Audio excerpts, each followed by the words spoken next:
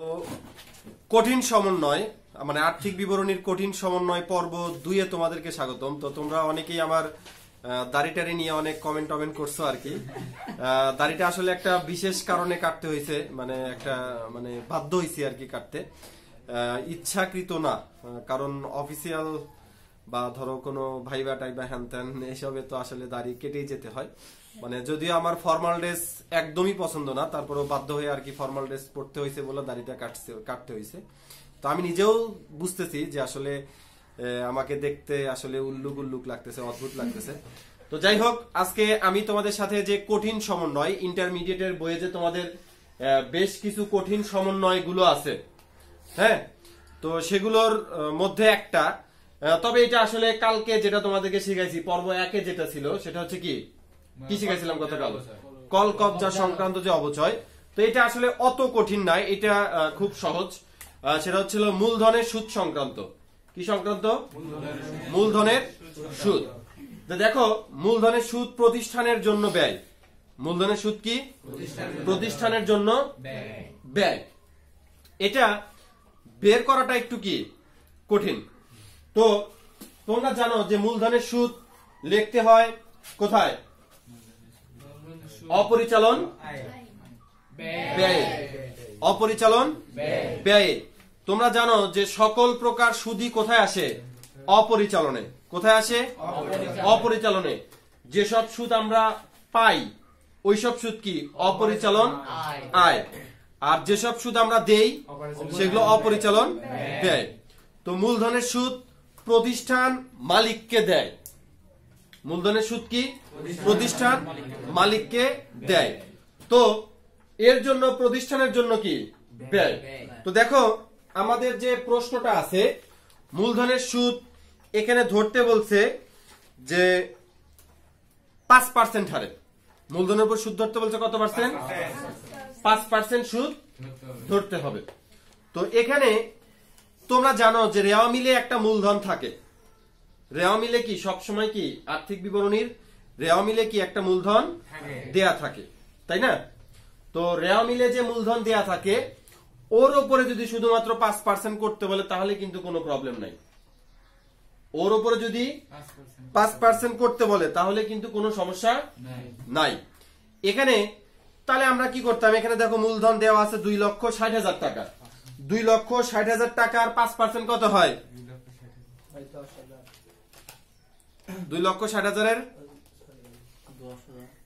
5% কত হয়? 13,000 টাকা। ঠিক আছে? তো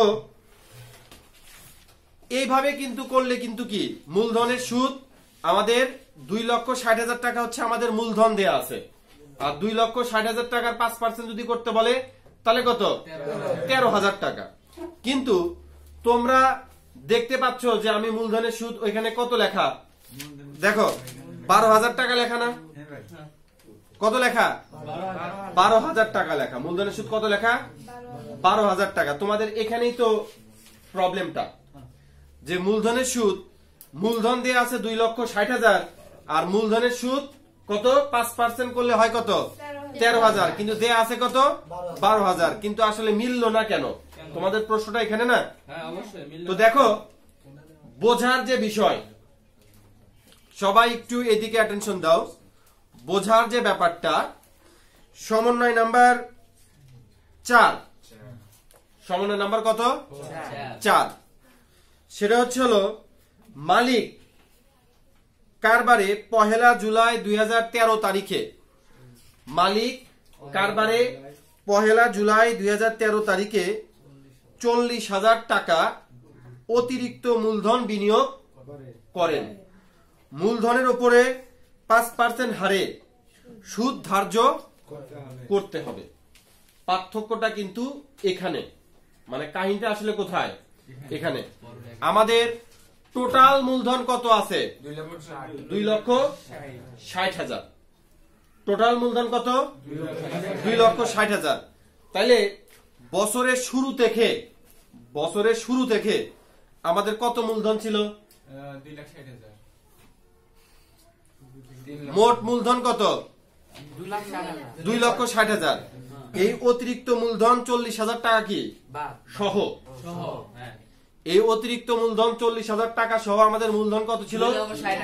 2,60,000। কথা কি বুঝতে পারছো?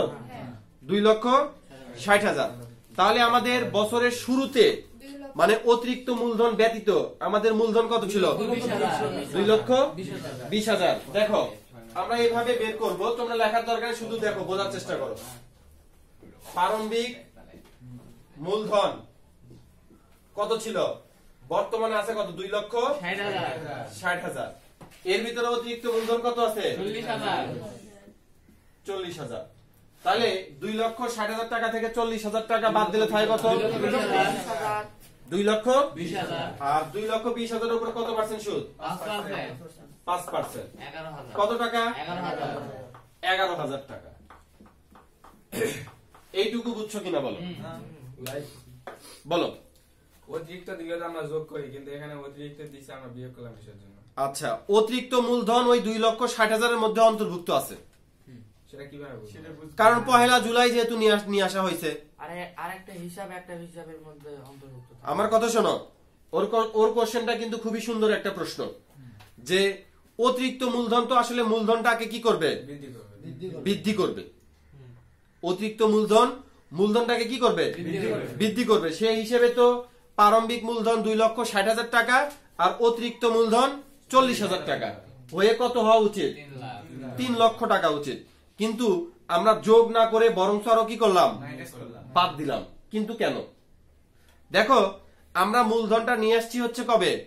1 জুলাই। আর এখানে কিন্তু বলা নাই যা হিসাবভুক্ত হয়নি। তার মানে কি? যেহেতু বলা নাই হিসাবভুক্ত হয়নি, তার মানে কি হিসাবভুক্ত হয়েছে। তার মানে কি হিসাবভুক্ত হয়েছে। তার মানে রেওয়া মিলে যে মূলধন দেয়া আছে 2,60,000 টাকা, তার মধ্যে এই 40,000 টাকা কি অন্তর্ভুক্ত আছে? বুঝছো কিনা বলো? যদি লেখা থাকতো হিসাবভুক্ত হয়নি, তাহলে কিন্তু আমাদের প্রারম্ভিক মূলধন হতো কত? 2,60,000। আর অতিরিক্ত মূলধন হতো কত? 40,000। আর যেহেতু হিসাবভুক্ত হয়নি, কথাটা লেখা নাই, তার মানে ধরে নিতে হবে কি যে ওই 2,60,000 টাকার মধ্যে 40,000 টাকা অন্তর্ভুক্ত আছে। আমি কি বোঝাতে পারছি? যদি বলা থাকতো যে হিসাবভুক্ত হয়নি, তাহলে কি করতাম? আমাদের প্রারম্ভিক মূলধন হতো কত? 2,60,000। অতিরিক্ত মূলধন হতো কত? 40,000।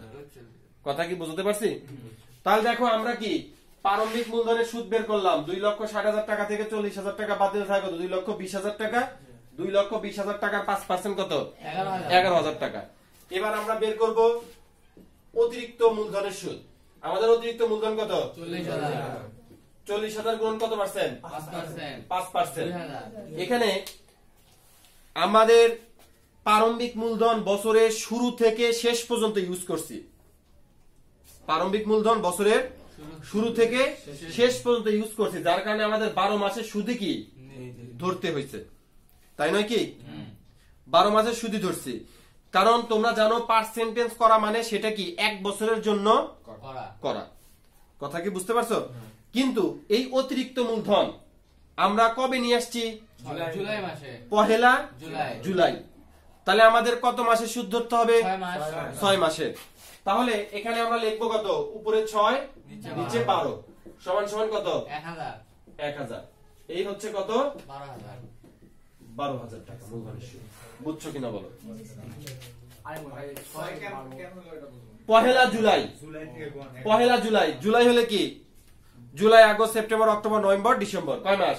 6 মাস। আচ্ছা বলি, যদি 1 এপ্রিল বলতো 9 মাস। যদি 1 অক্টোবর বলতো 3 মাস।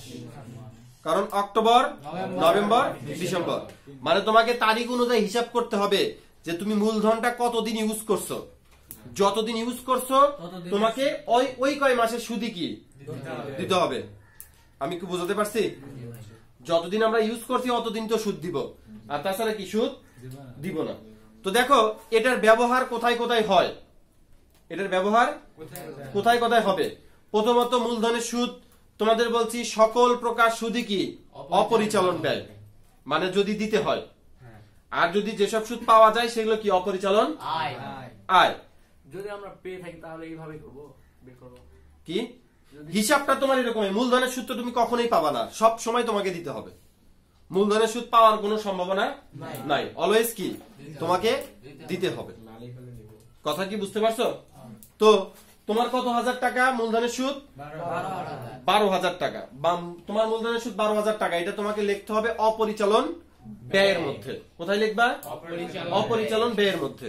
লিখলা, লেখার পর এটা তুমি কে পাবে? মূলধনের সুদটা কিন্তু আমরা মালিককে নগদে দেই না, মূলধনের সুদ কিন্তু আমরা মালিককে নগদে দেই না। এটা আমরা যেটা করব, আমরা তোমাদেরকে আমি এখনো মালিকানা সত্ত্ব বিবরণী কিন্তু কি শেখানো শুরু করি নাই, করছি কি না? মালিকানা সত্ত্ব বিবরণীতে মূলধনের সুদ মূলধনের সাথে যোগ করে দিতে হবে। কি করতে হবে? মূলধনের সুদ মূলধনের সাথে যোগ করে দিতে হবে। কারণ মালিক আমাদের কাছ থেকে নগদ টাকা ওইভাবে কি নেন না।